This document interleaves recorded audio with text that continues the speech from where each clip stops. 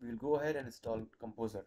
Now Composer is a package dependency manager for PHP, and this is what we'll be using to install Laravel and create a Laravel project. So you can go to getcomposer.org. Again, I'll have the link in the descriptions,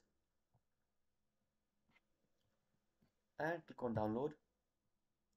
As you can see, it says the installer, which requires that you already have PHP installed, is what it says here, but we already have PHP installed, so there is not a problem. Now you can click on this to download Composer. So Composer is now downloading, and now let's install Composer. Double click on your setup file and it will open.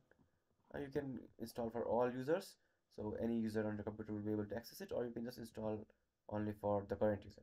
I click install for all users, click next, and this is the PHP that will be used for our Composer that we just installed. That is fine. Click next again.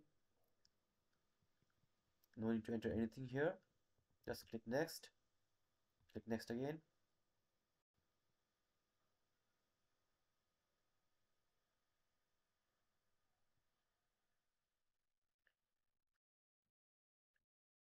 And our Composer is installed.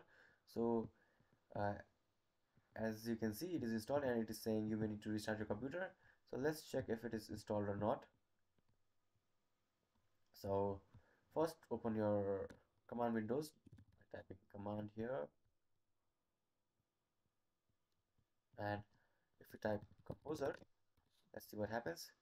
So yeah, it is saying Composer version is 2.6 and we have all this stuff here.